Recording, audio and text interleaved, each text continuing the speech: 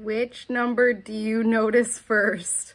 1, 2, 3. I'm only asking because I'm trying to trick your intuition just to pick the card instead of your ego being like, I always choose 2. So the one that you are drawn to the most, 1, 2, or 3, is your card for this week, June 20th to the 27th. If you chose number 1, we have the 5 of Cups, the 6 of Wands, and the King of Cups. So these 2 cards popped out first, meaning that it's what's most important.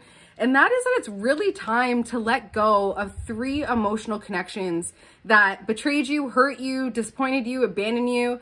Yeah, it was devastating. It is definitely a hard knock life, 100%. However, now because you're lingering in that space, you're forgetting that there are 2 people that have been here trying to support you through this. They have been on your side, in your corner this entire time. But because you're so focused on the 3 betrayals or the 3 abandonments, betrayal feeling, well, abandonment feeling like a betrayal as well, there are still 2 people that really are like, wake up and realize that I am here for you and I'm trying to show you that support. One of them being this King of Cups, this masculine water sign, Cancer, Scorpio, Pisces, who, if you look, they're jumping through hoops for you. That is the power of your love. That is the power of your energy, that they are literally doing everything.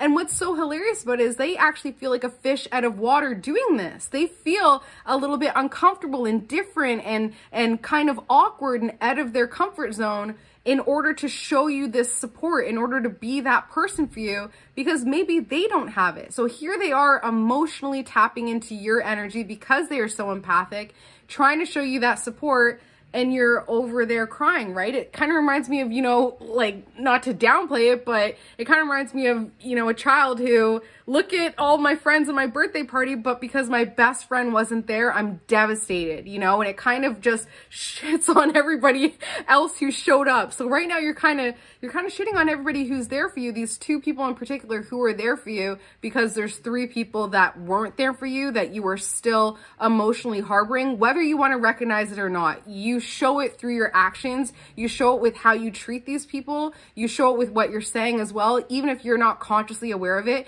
just pull yourself back for a second and be like, oh, the only reason why I don't recognize this masculine water sign jumping through hoops is because this person never jumped through hoops for me, and here I am jumping through hoops for them, and I don't know how to recognize when somebody's doing it for me because I'm constantly doing it for the person that has betrayed me because I'm desperate for their attention and love. So I hate to be so heavy, but just kind of take a look out and realize that especially this masculine water sign, they are trying to show you that they do support you, but because your emotions are locked essentially in the past and you haven't built a bridge and gotten over it, you're poo-pooing on especially this masculine water sign. So yeah. If you chose card number 2, we have the Death card. So massive transformations this week, things kind of regenerating and rejuvenating and being released and let go of in order for something new to come in. It's almost like a purity as well. It is really beautiful. It's recognizing that through death, something new can come. And it's just reminding ourselves that death really can be so beautiful depending on how they're going, right? It's not until after my past life regressions where I'm like, wow, that's poetic, right? That is romance. That's a beautiful storyline. But of course, when you're in it, it's devastating. So recognizing that this week, something may seem devastating, but it's really, really actually a beautiful, poetic, romantic representation of the frailty of life. Which I think should be honored, right? Like maybe I'm just too romantic, but sometimes I think about how people go through these transformations and I'm just like in absolute awe, but of course I still have to mourn and grieve the person that they once were, and also within my own experiences, recognizing the person that they once were and who they are now. It's gorgeous, it's beautiful, but it's also a process. It's definitely a process. So go through the stages of grief this week. Recognize that you are going through a major transformation. Something has to die in order to create space for something new to come in for you. So it could be a very, very beautiful journey if you want to look at it that way. And I really hope that you can.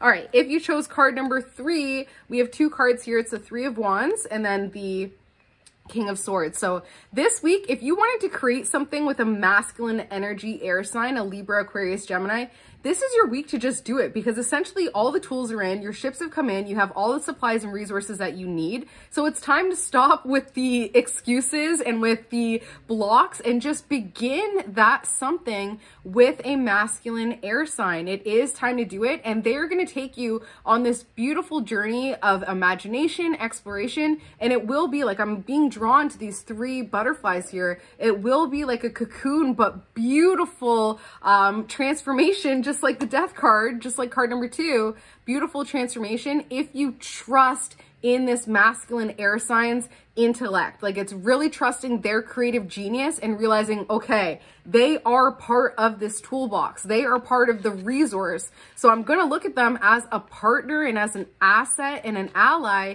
instead of competing or feeling threatened or feeling like I'm not going to live up to it or feeling ashamed or insecure. This person is a massive, massive ally and asset, and it is time to just create that project, that beginning with this masculine air sign, okay? You have everything that you need. All right, you need one more thing, and that is to reach out to me on Instagram at Beyond Your Sun Sign, or email me directly, beyondyoursunsign@gmail.com. Let's have a chat, and I will see you next week. Bye.